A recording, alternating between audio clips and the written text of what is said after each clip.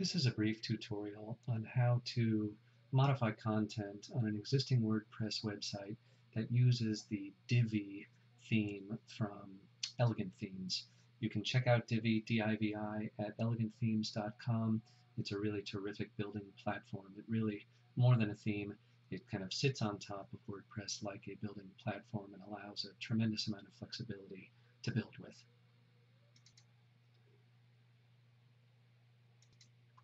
For moments ago, you could see that I had updated some plugins, and now we're back at the main dashboard of a WordPress website.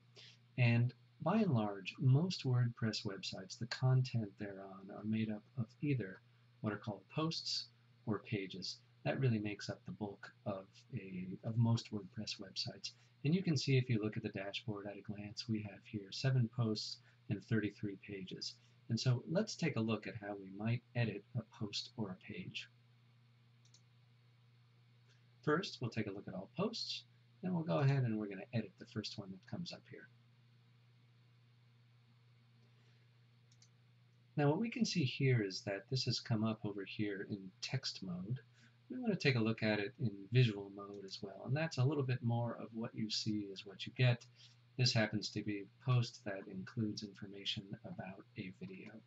If we want to, we can change any text that's in here.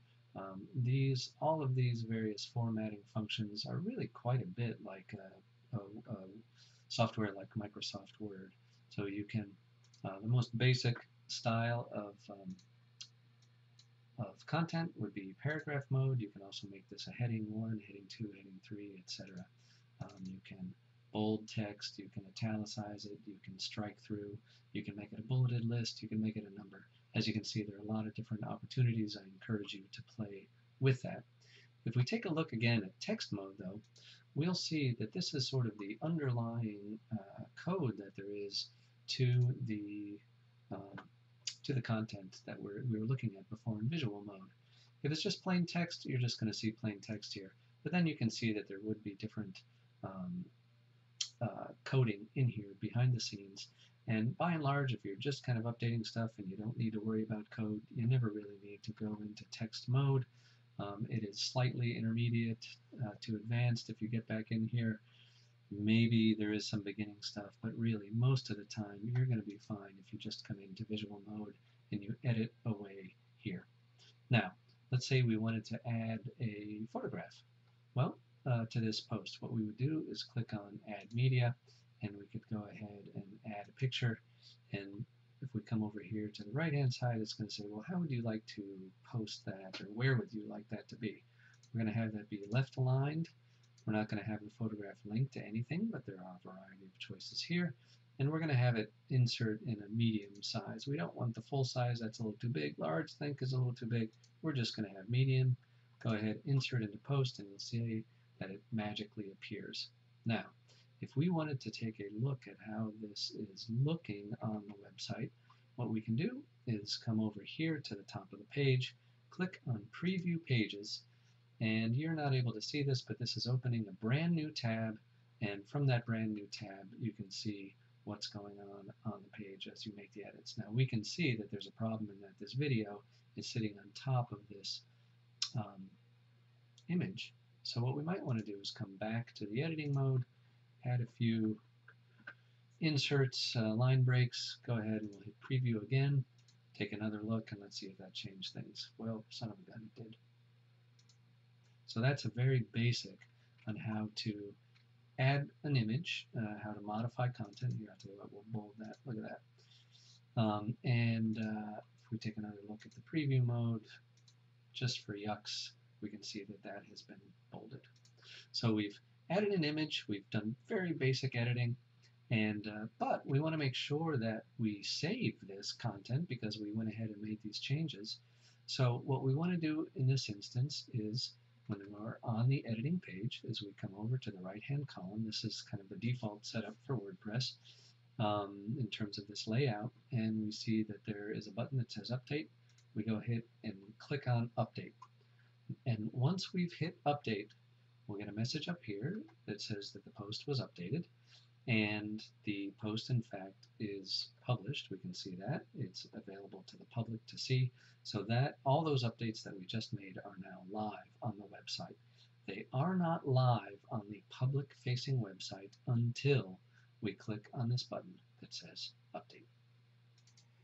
Let's now take a very quick look at using the Divi Builder. As I was saying at the beginning of this video, the Divi Builder really sits on top of WordPress, and it is a design platform. This theme is a design platform with a lot of plug-and play or drop-in modules that will allow you to really have a lot of flexibility when it comes to design. This tutorial is not meant to teach you about all the different modules that there are with Divi. I encourage you to go look at Elegant Themes to learn about those, but it will show you the very basics of how to design and modify content using the Divi Builder. So let's go ahead and click it, and you'll see that there'll be a kind of a change here right away. All of a sudden, what looked before like just kind of plain text there, we can see what it was, now has this Divi Builder window here, and it all looks a lot different. We can't see any of the content anymore, and that's because it is this platform now that we are using to design. So with Divi, there are three main parts of any particular component that you're developing on a website post or page. And that is the section, and that will be seen in the blue bar here.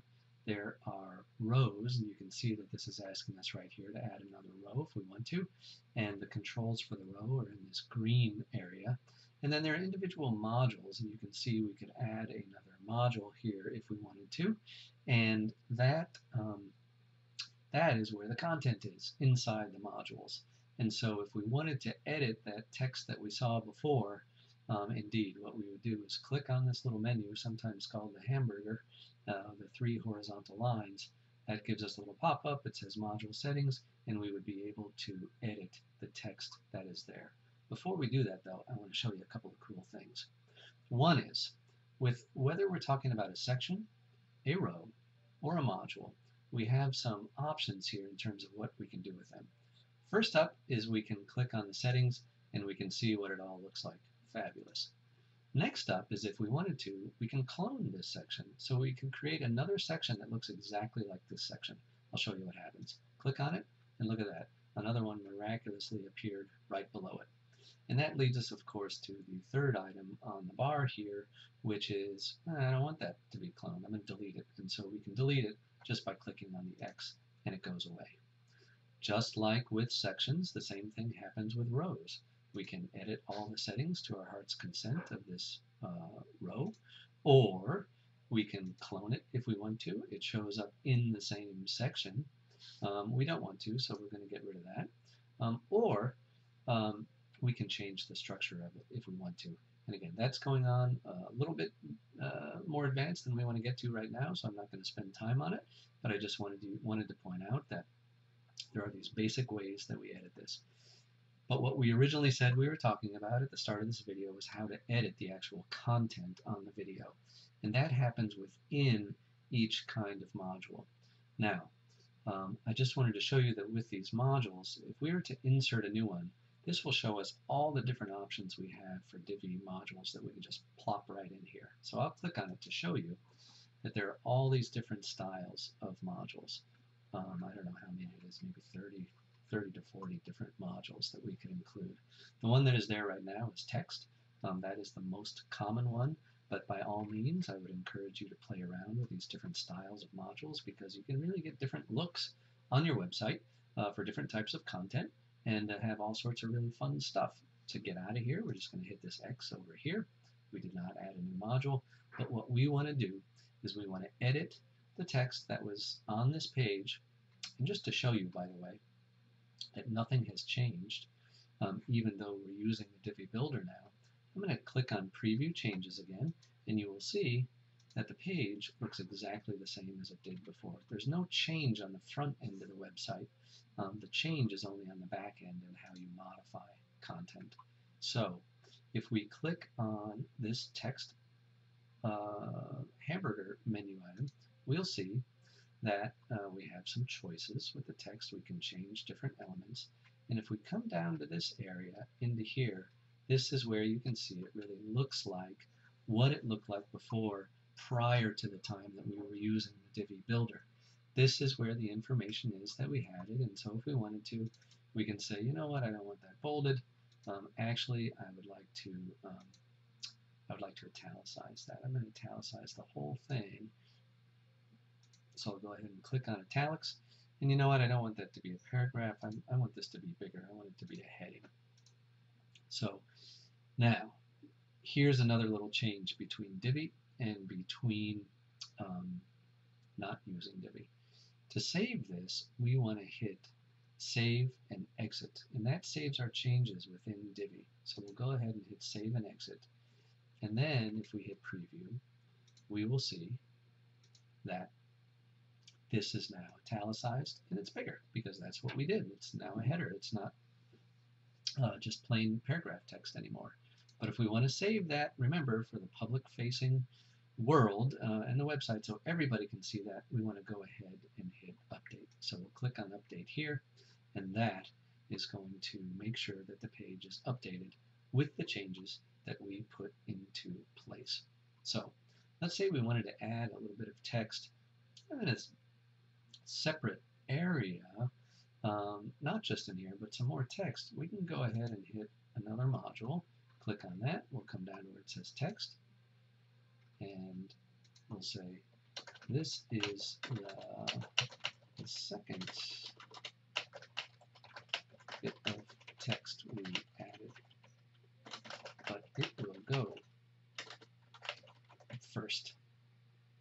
So now this is the second stuff we added, right? But we want this to go first. So to remind ourselves, we'll scroll right here in the administrative label, if you see that. That's just for us. That's not going to appear anywhere on the website that the public can see. Text for the top, because we're putting this in the first place. And remember that the other one said text here too for an admin label, and we want to be able to distinguish between the two. We'll hit Save and Exit. And there it is. That's what we just created, the text for the top. Except the problem is right now it's below this text. No problem though. All we have to do is grab it while we have those four arrows pointing, and we can depress it with a left mouse click and bring it up and bring it above.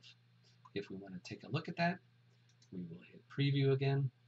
We'll come back here to see what it looks like, and we can see that that top part of the text, or that additional text we added, is now at the top, as exactly as we want it.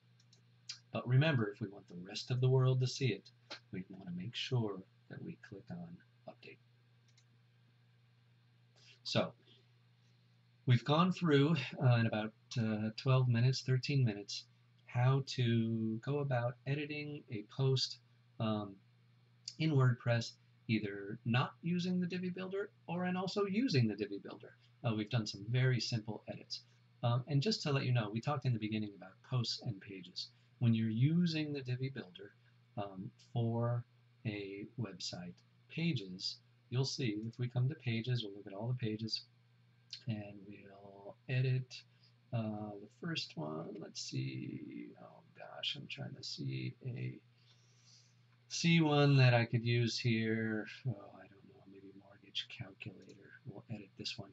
Anyway, my point is I just wanted to show you that this whole area right here looks almost identical to what it looks like if you're editing a post. So pages and posts are not dramatically different in terms of how you will edit them, edit the content that is on them when you are using, or when you have a website that is using the Divi theme or the Divi Builder.